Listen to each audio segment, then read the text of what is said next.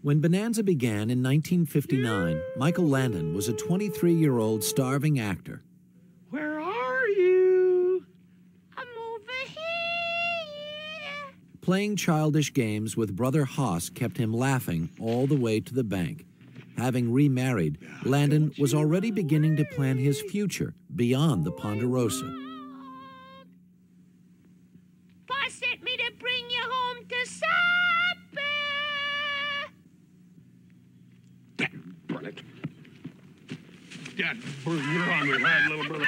Dad, burn it. I reckon you think that's pretty funny, huh?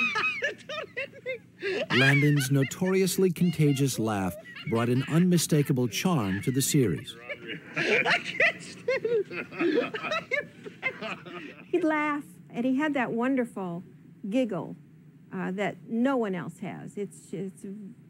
It's very distinctive. I think you look at me. I told you that. And he threw himself into the physical side of the show as well. Off-screen, Landon had fallen head over heels for his second wife, Lynn, whom he married in 1963. His co-star, Dan Blocker, was his best man at the wedding. Lynn had a daughter, Cheryl, from an earlier marriage. And the family settled into a comfortable suburban home about a half-hour's drive from the studio. The newlyweds started building their family right away. They had a daughter, Leslie, and a year later, their son Michael Landon Jr. was born. The children grew up watching their father transform into Little Joe on television. I've seen him with my own two eyeballs. A little man no bigger than that. My brother, Mike, and I actually thought that my dad became very small and would climb in the back of the TV set. That's kind of how we thought about it when we were really little. And we also thought that he could see us, because when he would do live shows or parades and things, and he'd say hi to my brother and I, we would yell back, "Hi, Dad." For this week's Hullabaloo, Little Joe of Bonanza, Michael Landon. Landon flew to personal appearances nearly every weekend and was even an occasional guest star on network specials. In 1965, he gamely stepped on stage for the musical variety show Hullabaloo. Come on, let me show you where it's at. Come on, let me show you where it's at. The name of the place, right here for you. The name of the place, Hullabaloo. Come on! Landon was not a singer, and unlike the rest of his Bonanza co-stars, he had little training as an actor. He made do by putting up a tough front. First started Bonanza. When he first started Bonanza, he was a little ornery. I was an insecure guy. I mean, all of a sudden I was a big star, and that's tough to handle because you don't know why. So therefore, when you're insecure and you're a star and don't know why, you tend to strike out and act like you think a star should act. And if you have any brains, you outgrow it. Morning, Little Joe. After 6 seasons, Pernell Roberts left the show. He had reportedly always felt that Bonanza was beneath him. Oh, you would have died of a real bad case of slow. Landon was never content just to star in the series. He used the Bonanza set to school himself in all aspects of production. We had a gentleman who was associate producer named John Hawkins. At lunchtime, Mike wouldn't eat lunch. He'd go up into John's office, and John would tell him to write a scene about such and such. And Mike would go out and write on the arm of the chair, because no one had a desk for him. And he'd write, take it back in. John would critique it for him, but in a nice way, not being nasty. And that went on for months. And that was a springboard to not only his success, but also his power in the industry. Well, don't get all out of sorts. I'm just trying to be enterprising. He hounded producers until they let him write and direct shows. He loved trying things with new lenses, diopters, and all these things which were new in those days. He loved this experiment.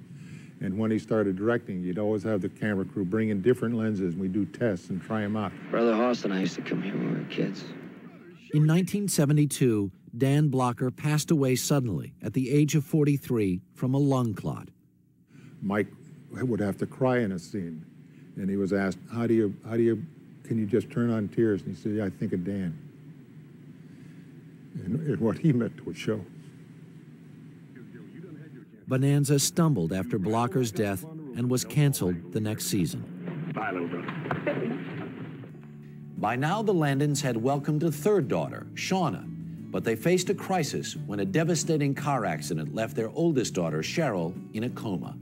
Landon made a pact with God that if Cheryl survived, he would make television that made a difference. I think you can do a great deal in this world to pay back good fortune. Bonanza had made him financially secure enough to never work again. But his bedside bargain had given Landon a renewed sense of direction, and he was about to work harder than ever before.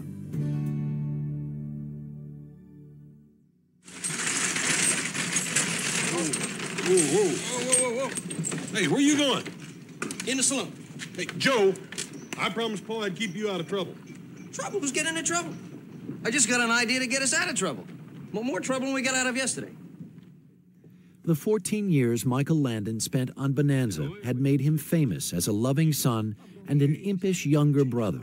Oh, did I trap him? Did I trap him into a bed?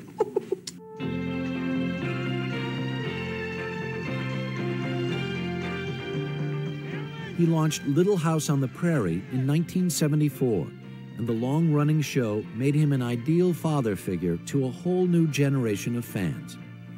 Can we give them names, Pa? Sure, I think we should, seeing as they're part of the family now. I want to call this one Patty. Patty it is. You better name this one Pat. He's a boy. Laura. Well, the child would be in a heap of trouble if she didn't know the difference between boys and girls. Really, Charles? Pat and Patty it is. Everybody up in the wagon. Little House on the Prairie was based on the popular series of books by Laura Ingalls Wilder, who was played by a 9-year-old newcomer named Melissa Gilbert. I made a special report for school, Pa. With maps and everything. Well, let's take a look at that. He was very much like a second father to me. My own father passed away when I was 11. So without really officially announcing it, Michael really stepped in. Landon picked Melissa to play his daughter because she was so natural and seemed like a real little girl instead of just an actress. Melissa, who had never even seen Bonanza, had no idea she was working with such a big star. She was impressed, though, with Landon for other reasons. He would be smoking. It was real cold, and he had these big leather gloves on. And he'd put a cigarette out in his glove and then just, flick the butt away. And I just thought that was... I'd never seen anything like it. That was the coolest. He was the toughest. Landon was earning a reputation as a maverick, but a maverick with a Midas touch.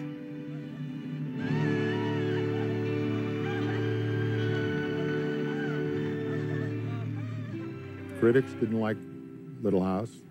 They panned it. The network wasn't going to put it on the air. NBC took it to a screening house about 3 different times, and it got a higher rating than anything that they'd ever had to date. Be back before dark. Love you. Good luck. Little House was a throwback to the perfect television families of the 50s and 60s. By the mid-70s, most producers thought those shows were passé. All in the Family was the top-rated hit, and The Bunkers were a dysfunctional bunch of bigots, dingbats, and meatheads.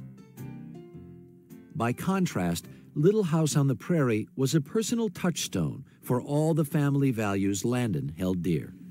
I don't see how they can get closer to God than they are right here. Michael's co-stars knew the show reflected the kind of life a lonely little boy from Collingswood, New Jersey, had always yearned for. One of the things that Michael was always quite open about was that he had a really horrendous childhood. He was able to take what was a very negative experience and turn that into an experience that's been positive for millions. Little House was also a professional milestone for Landon.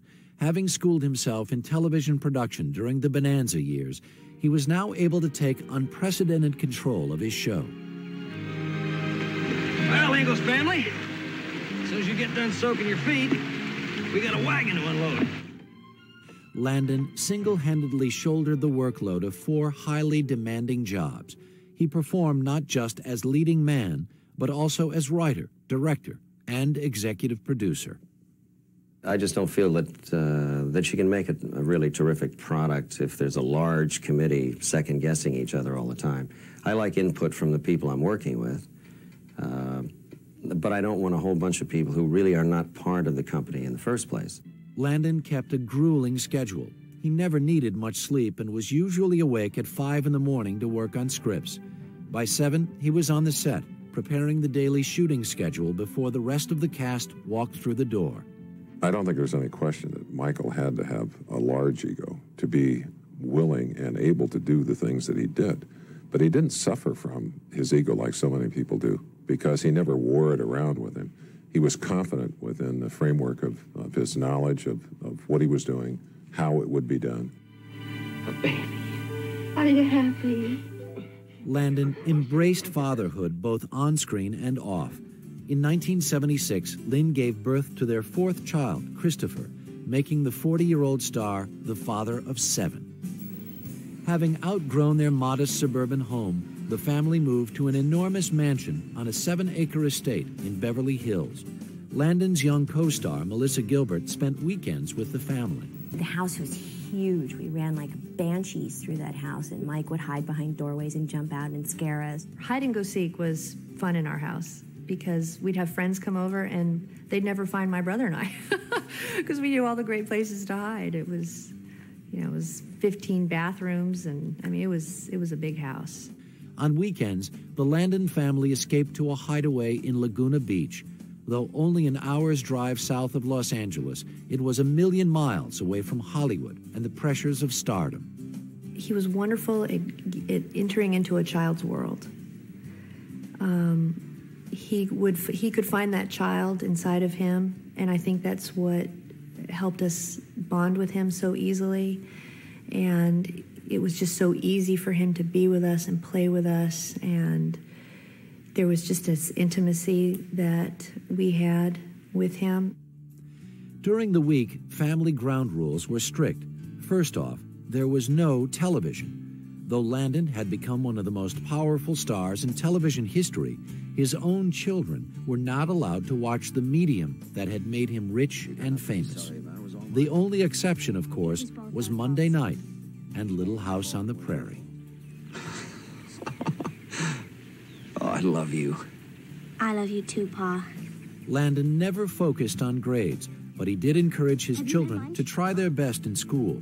He himself had never been a good student, and he made sure they didn't follow in his footsteps. We definitely had to do our homework. My dad would check our homework, which made me nervous, especially with math, because he was very quick with numbers and I wasn't. Landon was also trying to teach his children the value of money, which is hard enough for any parent, much less a multimillionaire whose children were growing up with servants and ponies on a 7-acre estate. The children were given chores to do around the house, and Landon was fiercely determined to keep them from turning into spoiled brats. To teach his children that they cannot live their lives being dependent on anyone other than themselves, that they have to make their own way in life. He was a very generous person, but his children grew up thinking otherwise.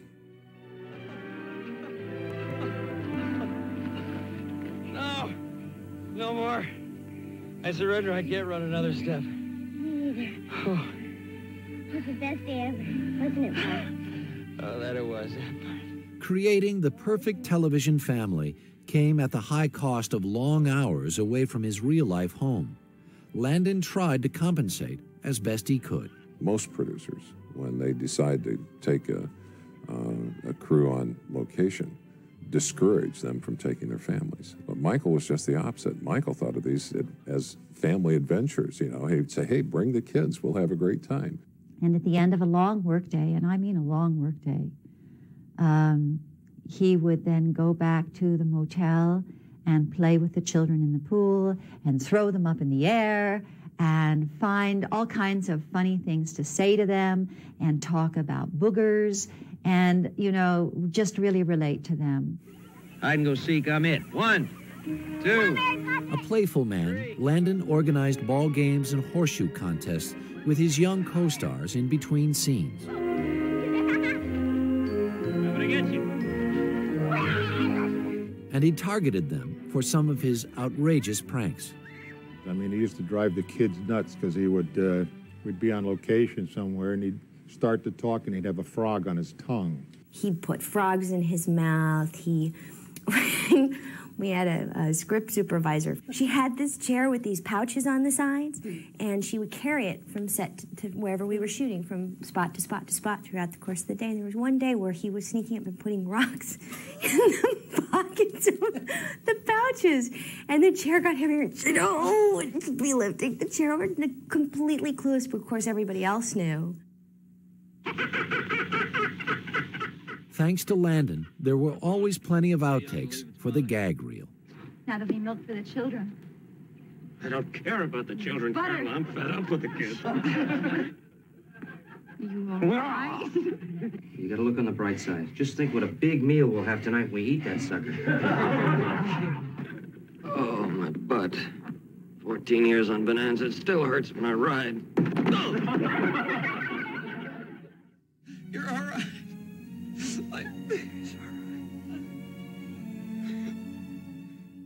By the mid-70s, Little House on the Prairie had made Michael Landon one of the most beloved father figures on television. But the exhaustive workload was taking an increasing toll on his long-term marriage to Lynn. In 1976, the Landons discovered that 22-year-old Cheryl, Lynn's oldest daughter from her first marriage, had developed a serious drug habit.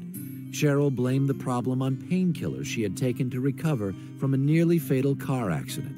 Landon had zero tolerance for either the abuse or the excuse. It was a very, very tough situation, but it's a situation that I don't know a family that doesn't have a relative somewhere along the line that's got a drug problem. At least one.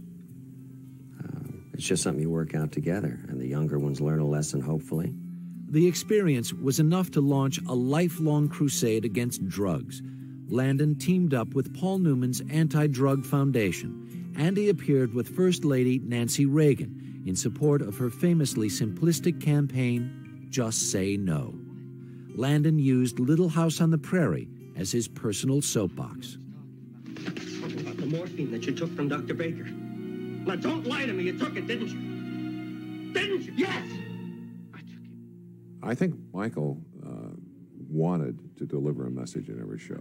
Sometimes that message would be very forthright. I mean, it was dishonesty doesn't pay, or jealousy is not something that's going to enhance your life.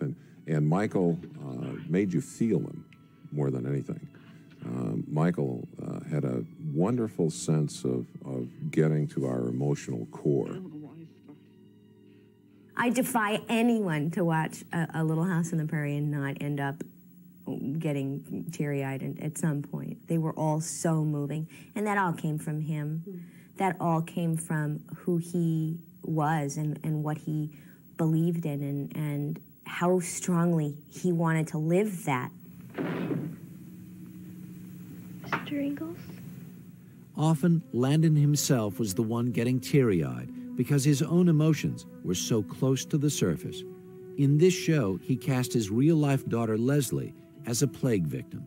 I wonder if I'm gonna die. My dad got almost too emotional for the scene, and so he stopped it and had to start it again.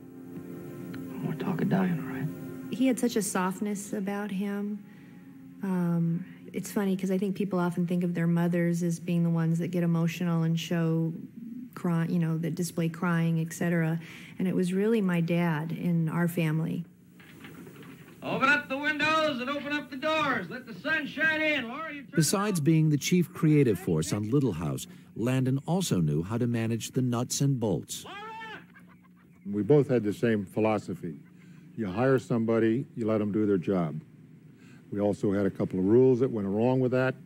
If you want to holler and yell and carry on, you're going to be gone by the end of the day. Don't come back. Bonanza and Little House on the Prairie had made Michael Landon a fixture in people's living rooms for nearly 2 decades. He was beloved by the audience, but roasted by critics and largely ignored by the industry. It was not uncommon, for example, for him to get the People's Choice Awards, but not get any nominations by the Television Academy. And I think that that was hard for him. He continued to portray the ideal husband on television, but off-screen, Landon was growing apart from his real-life partner.